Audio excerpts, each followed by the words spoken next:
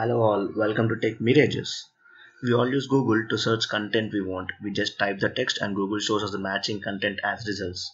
But do you know that you can search Google with an image? Suppose you came across an image over the internet and if you want to find more details about that image, then you can use reverse image search in Google. So let us see how to do that in this video. Suppose we have a image in my desktop and I want to search about that image. So first let us go to images.google.com, and now you can see a little camera icon over here, and if you see here it says search by image. When I click on it, you can search image by URL or upload an image.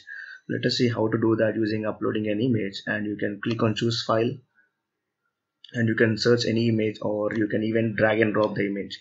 Let me drag and drop this image.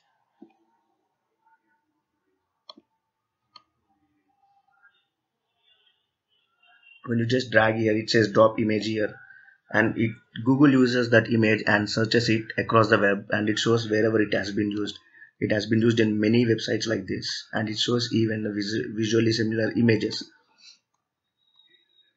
Now let us find an image using an URL. Let me open this image and let me copy this image, copy image address, and just go to images.google.com and click on this camera icon and let me paste it here,